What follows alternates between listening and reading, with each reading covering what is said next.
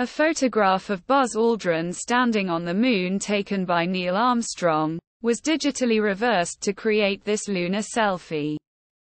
In the unwrapped image, the spherical distortion of the reflection in Aldrin's helmet has been reversed. The transformed view features Armstrong himself from Aldrin's perspective. Since Armstrong took the original picture, today the image represents a 54-year-old lunar selfie. Aldrin's visor reflection in the original image appears here on the left. Bright, but distorted, planet Earth hangs in the lunar sky above Armstrong's figure, toward the upper right. A foil-wrapped leg of the Eagle lander and Aldrin's long shadow stretching across the lunar surface are prominently visible. In 2024, NASA's Artemis 2 mission will return humans to the Moon.